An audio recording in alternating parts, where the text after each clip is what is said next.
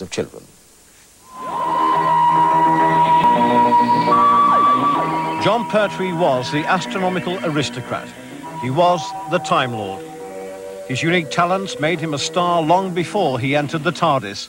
But as the third Doctor Who, he became the most popular. And after 4 years of time travelling, he'd established himself as something of a cult figure. It's a very complicated thing, time, Joe.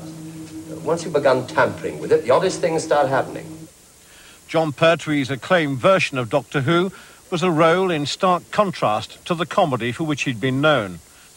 In reality, he was dismissive of Daleks. He said they were put together with a sink plunger, an egg whisk and tennis balls, and said they were just ridiculous. Daleks.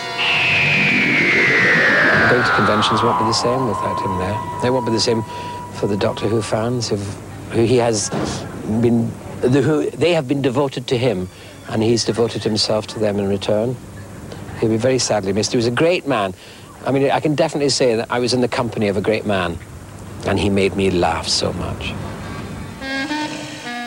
From the dandy doctor to old turnip head, playing Wurzel Gummidge gave Pertwee yet another opportunity to display his mastery of mimicry and dialect, delighting millions of children.